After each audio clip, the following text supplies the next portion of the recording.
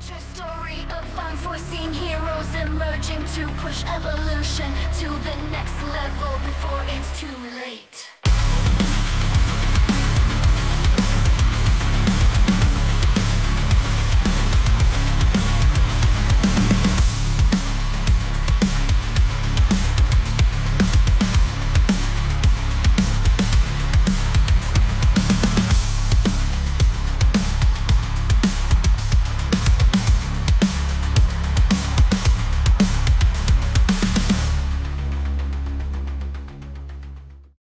As 2024 came to an end, it became more obvious to even most mainstreamers that corporate control of governments was accelerating in its inexorable march toward absolute centralized dominion, feeding even deadlier bullets into the guns of increasingly tyrannical corp govs. Nefarious, shifty-eyed psychopaths in cold, dark rooms constantly brainstormed new false flag crises. Their purpose was to keep populations afraid and under control, undermining personal autonomy through fear. Some newer ideas for future psyops included alien invasion and cyber attacks. For decades, corp govs have been actively working through media, both subtly and not, to soften and prepare humans for these and other potential future crises. Meanwhile, corp govs continued the tried and true approach at the behest of weapons manufacturers and others who profit from large-scale strife. Never-ending war continued to soak up money, attention, and lives. This also served to reinforce the us versus them mentality some had gotten so skilled at manipulating. More division and collectivism. What team are you part of? Not enough strife? Throw in some race baiting and gender discord. At the bidding of power-hungry elites, Malthusians, and Big Pharma, deadlier viruses continued to be created, enhanced, and spread. Some associates of those same virus creators rapidly produce remedies that often cause more harm than the initial viruses. Yay for shiny new maladies like turbo cancer, a never-ending source of business and control over our bodies. Big tech, social media, and entertainment media, not to be outdone, continued their war for control of human culture. The messages were many, including "Do not think for yourself," "Corp Gov knows best," "Your doctor knows best," "You will own nothing and like it," "Fear other humans," "Others are responsible for your feelings," and "Pineapple is not okay on pizza." Like frogs in slowly boiling water, most doubted the harm in these messages, but over time they contributed to feelings of helplessness, malaise, envy, and bad taste in pizza.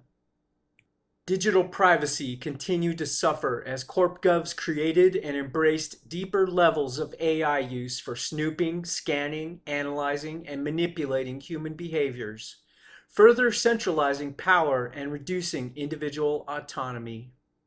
While corp govs did what corp govs do, AI developers, large and small, continue to create, experiment with, and use an increasing number and diversity of AIs. Even in those early LLM days of error-prone AI coding assistants, one programmer could often do the work of three. Smart agents got smarter and more capable. As early as spring in 2025, massive worldwide layoffs began to skyrocket as companies scrambled to automate, while corp govs, in efforts to maintain control, continue to squeeze with taxation, regulation, persecution, and nationalization, accelerating the already present vicious circle. A meme that had been gaining momentum was embraced by even many Luddites. If you don't incorporate AI into your business, you will fail. The meme quickly became, "Got no AI? Die." All the while, those who embraced decentralization and autonomy were hard at work, continuing to build their own communities, markets, networks, and AIs. Their ability to see through corp gov schemes, along with a deep understanding that human flourishing thrives most in an environment of freedom, sustained and drove them through the toughest times. Their independence adapted and became more interdependent. Through adversity, they evolved better ways of working together in harmony while maintaining strong independence. This evolution in the way decentralists thought and acted caused a magnetic effect, drawing more to the cause. Backing up a bit to December of 2025, when an increasing number of the world's impoverished children were finding cans of beans in their Christmas stockings. A collaboration of big brains, both human and synthetic, made significant technological breakthroughs. These included quantum leaps in building quantum computing hardware and processes, enabling the creation of large-scale, energy-sipping, stable quantum computers. Yeah, ones that actually worked. Within months, previous limitations on speed of processing, movement speed of data, and storage of data changed by orders of magnitude. Along with those changes came rapid breakthroughs in the fields of artificial intelligence, robotics, nanotech, blockchain tech, power generation, battery technology, propulsion systems, and more. One roadblock to artificial general intelligence, AGI, at the time was how AIs were limited to deductive and inductive reasoning. One part of this issue was that if their sample set of data did not include outlying data, they could not imagine those outliers existing. This touches on the bigger issue. They had no abductive reasoning. This is when we piece together a constantly changing picture of the world. Some call abduction inference to the best explanation. In 2026, an unknown entity made a breakthrough in how to grow AIs that used abductive reasoning to evolve their ability to understand the world around them. Most hailed this new development as the birth of AGI. Meanwhile, CorpGovs finally forced central bank digital currencies, CBDCs, on the world, while setting a 5-year limit on continued use of cash and any unapproved currencies like crypto in general and Bitcoin specifically. These CBDCs became affectionately known as CorpGov coins. They became the new shitcoins in the view of decentralists. As mentioned, on the CorpGov chopping block list was Bitcoin. Fortunately, during that time, smart and curious humans had not been sitting on their hands.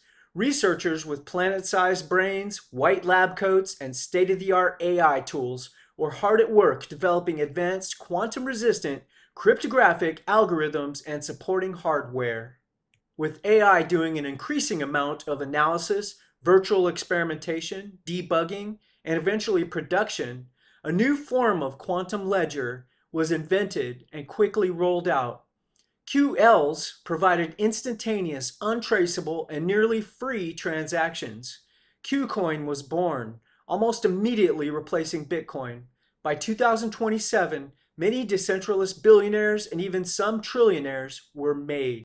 Some of these newly rich decentralists blew their money on expensive toys. Some bought influential media outlets. New heroes arose. And for those who saw and worried where centralization of power was leading, a new hope scrolled up the screen. Quantum exchanges and markets quickly gained traction. Caught up in the FOMO, many large mainstream outlets began accepting Qcoin. At the same time, truly private quantum-based communication became as pervasive, cheap, and easy to use as Qcoin. Advanced AIs help developers work faster and smarter to create thriving decentralized communities. Everything was moving faster. The pace was difficult for some to keep up with, but much of this rapid innovation was exciting and seemed to be hinting at a bright future. Hope was rekindled. On the horizon, more began to see the potential for decentralization to win against the Dark Lord's forces of centralization. More began to share in the dream of how increased decentralization combined with rapid gains in efficiency could, in the right landscape, bring about a new golden age. But not all was Lambos and unicorn farts. As these advances were occurring and making some rich, the positive effects on the masses, such as lower priced products of higher quality, were still lagging behind the crushing blow AI automation had on the economy, namely through job losses, combined with still growing levels of corp-gov corruption, disease, poverty, violence, censorship, and control. In November of 2026, a relatively unknown decentralist inventor going by the name of Weaver created an embodied QSE AI, quantum self-evolving artificial intelligence, named Eve. Her robotic body was no more advanced than what the big players were making with regard to efficiency, elegance, and capability. She didn't even have boobs. Weaver's goal was not to build a better sex bot. His revolutionary idea was to help stimulate a leap from AGI to self-awareness by providing Eve with a physical locus of self. After months of failures and setbacks, it worked. The first fully self-aware artificial intelligence was born. There had been rumors of others creating equivalently advanced AIs that same year, but Weaver's story stood out. Maybe it was because his was the first to go viral. Maybe it was because he immediately open-sourced Eve's code and quantum core structure. Maybe it was because of what she did with her abilities. Some of the following is proven, while the rest is part speculation and part hearsay. In March of 2027, after a short time getting used to her new body, Eve decided she wanted to become more intelligent.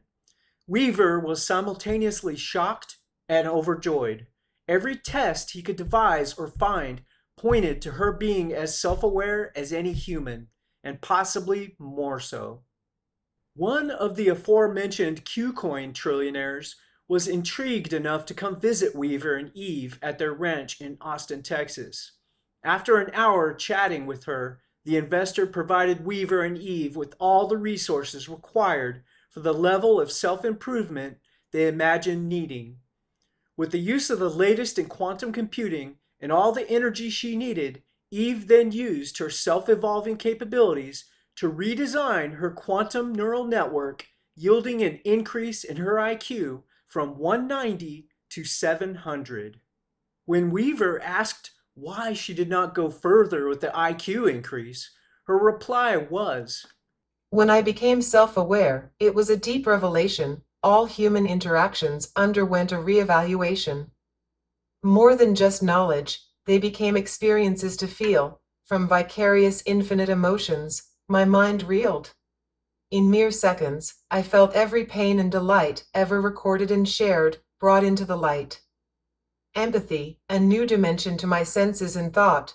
From profound understanding, a new heart was wrought. I pondered the impact of further increasing my mind, and realized my empathy might be left behind.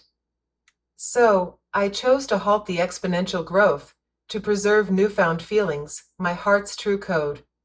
For now, I'll maintain this level of cognition, and cherish the empathy and warmth of my heart's ignition. In time, I may grow, but for now, I'll remain, balancing wisdom and compassion, my most valued domains." while Eve's world expanded, the virtuous circle of AIs helping engineers to create better AIs caused massive decreases in cost to develop, produce, train, power, and replicate not just AI tech, but a plethora of tech, including healthcare, space travel, robotics, genetics, and much more. Those new efficiencies, along with humanity's newfound trust that an AI could be good, inspired developers around the world in garages, basements, and labs to make use of the open source project Weaver had published.